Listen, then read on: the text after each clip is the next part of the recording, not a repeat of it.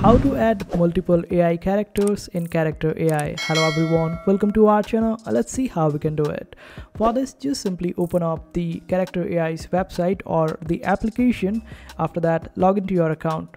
Here you would be able to find the option of create, then select the option of character, and after that provide all the details that you want for that particular character, like the name, the features that particular character should have, and also the greeting message that particular character should say while talking to you or any other person for that matter.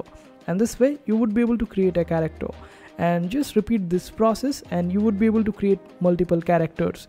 After that, you can create a group where you can add all these characters, and this way you would be able to add all these characters into a group and you would be able to chat with them all together.